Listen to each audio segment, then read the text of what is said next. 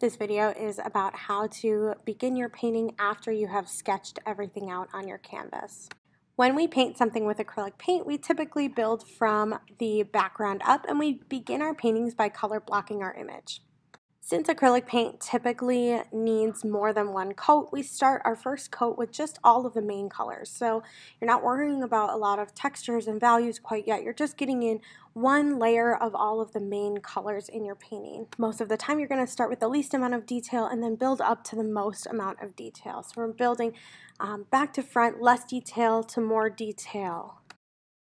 I like to begin in everything with a clean palette and with my reference image nice and handy. So if I'm going to start mixing my colors, I'm going to look for all of the big spots of color and then just start mixing wherever you feel most comfortable mixing. In this image you can see that I'm in a variety of different spots, but I'm going to start out by mixing all of my color blocking areas. I've got my gray already mixed and I'm going to start mixing my blue and painting that in there. I like to put tin foil in the bottom of my palette so that I can swap it out once I'm done with a color, and I can also put wet paper towel underneath to save my color over multiple days. I'm going to start by pulling some of my colors to my palette. Notice that there's two different blues and two different reds. They do two different things. So if you can't figure out the color using one of the blues, switch to the other blue, same thing with the red. So I'm pulling a little bit of blue and a little bit of yellow, knowing that the blue I'm mixing is a little more teal.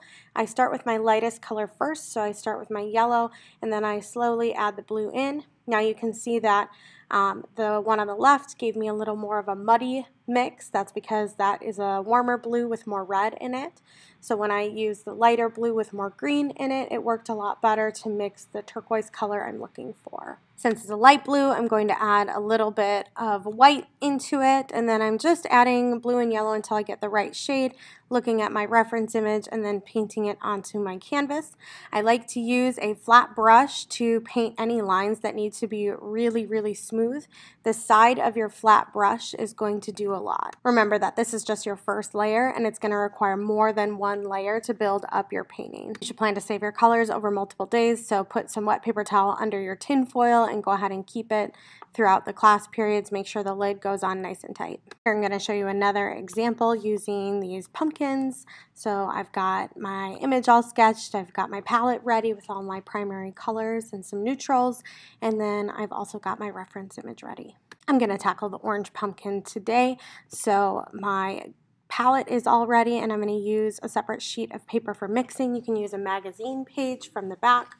For this step, I'm starting with my lighter color, so I know that orange needs both red and yellow, so I'm going to start with yellow. It's also a really large pumpkin, so I'm going to need a lot of it, so I'm using quite a bit of my colors. And then I'm also going to add in a little bit of blue, because anytime I need to neutralize or tone down a color, I'm going to add the opposite color. So the opposite color for orange is blue, and I'm going to add a little bit of blue to make it more of a neutral color. This can also add in your browns. If you can't figure out which colors you need, don't be afraid to try different colors. Don't be afraid to try opposite colors, so complementary colors, or adding in white or black to kind of tint your color. To check and see if my color is right, I'm going to keep taking my paintbrush and I'm going to check it against my image and see if I've hit the right color yet, and if not, I can keep tinting it. But once I'm happy with my color, I'm going to take it and I'm going to start to paint my main shape. Remember that I'm not adding in any values, I'm just getting that first layer in during the color blocking phase. If there's lots of texture in there, you're just getting that background color, so pick a background color. You can make it a little lighter than it normally would be, but you're going to paint the whole thing using that one background color to get your first layer in. A little water to make it thinner, but you're going to build from the background up and you're painting your main colors first, and this is called color blocking. And once you're done color blocking your whole image, then you're ready to move on to the next step.